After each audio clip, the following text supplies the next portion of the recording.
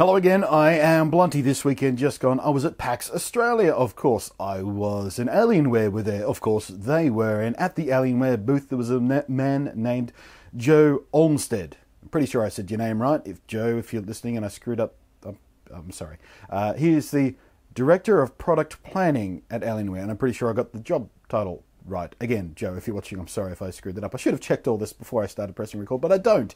Regular viewers know I don't, because I'm just lazy and names just don't stick in my head for very long, so I just have to roll with it. Anyway, they were showing off 3 brand new products at PAX Australia, one of which was announced at PAX. No one else knew about it before PAX started, and they had one sitting there. It was a 13-inch gaming laptop, and it had this huge brick thing that you could plug into it. You can put a desktop graphics card into the thing and get desktop performance on a 13-inch. Anyway, I'll have a separate video on that because that's kind of exciting. I'll also have a separate video on the Alienware Area 51, their huge triangular desktop rig thing, which was all kinds of cool.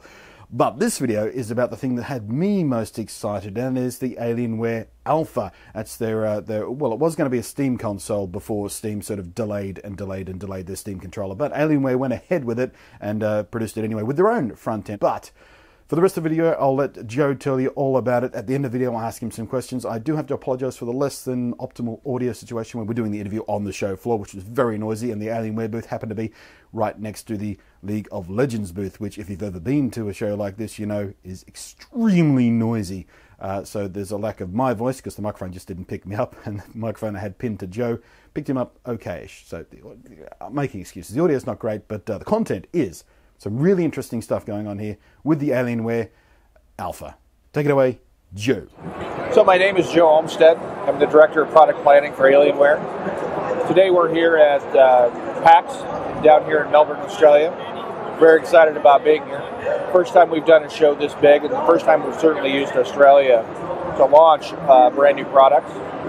This week we introduced 3 new products: the Alienware Alpha, the Alienware 13-inch notebook, and of course the Area 51.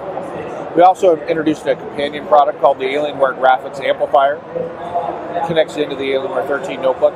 Allows you to add a 375-watt desktop graphics card to the notebook as if it was inside the notebook. So let's talk about the Alpha for a minute. We built the Alpha purpose-built to be a gaming machine for the living room.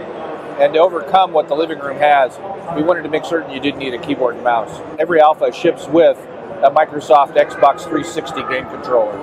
You don't need a keyboard and mouse to go through setup. You go straight into a UI that we created called the Alpha UI.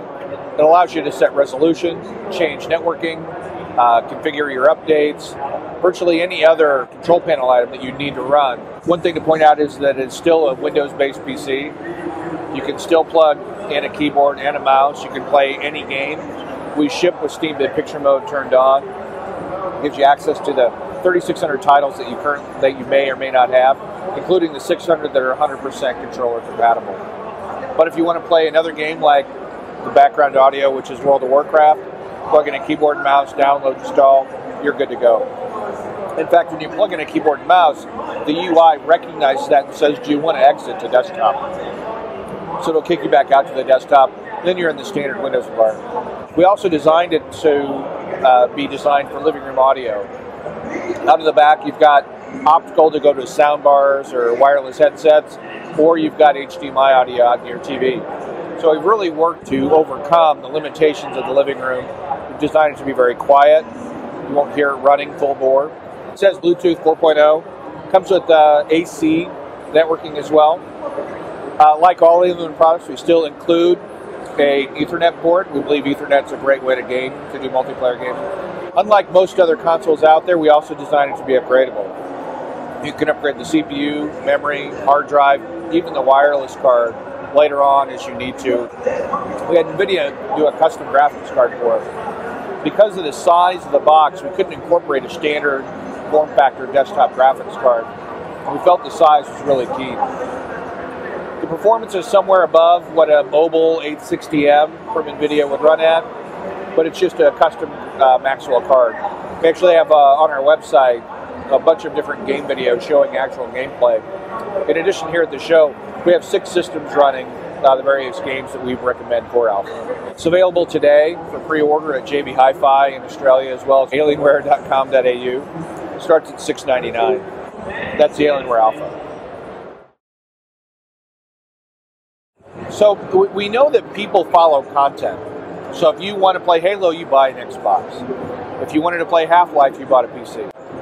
So we know that customers follow content, and we know that the PC gaming has been regulated to the back room for too long. And so we think the Alpha allows you to finally have all of that fun, all of that content on the couch next to your buddy, so you can play companion games, not just online games through a wire down the road. So we really think it's going to appeal to the 100 million Steam owners, and it'll appeal to really PC gamers in general. So when Valve launches the SteamOS, in fact, now if you go into the Valve website and download the SteamOS, it'll run perfectly fine. It's already built in to support that. But once the Steam controller launches and the SteamOS launches, we'll offer that alongside the Windows version. We'll probably, the way that we will do it out of our factories, we'll ship a SteamOS version and we'll ship a Windows version. I think that covers it.